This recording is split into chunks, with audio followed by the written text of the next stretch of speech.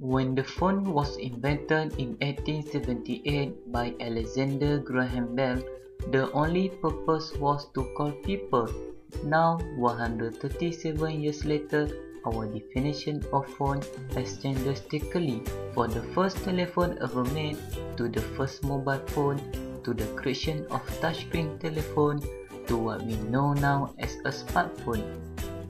With mobile phone, you can easily surf internet, check your email or contact your friend. But haven't you realized the effect of using mobile phone? Did you ever heard this word, nomophobia? Do you? Do you know what it is? Nomophobia comes from no mobile phone. This is when people get anxious when they lose their phone, run out of battery power, or find themselves in location without network cover.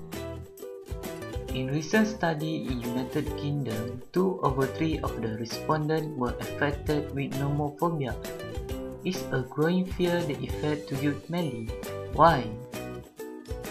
Because the youth are prone to boredom, loneliness and insecurity.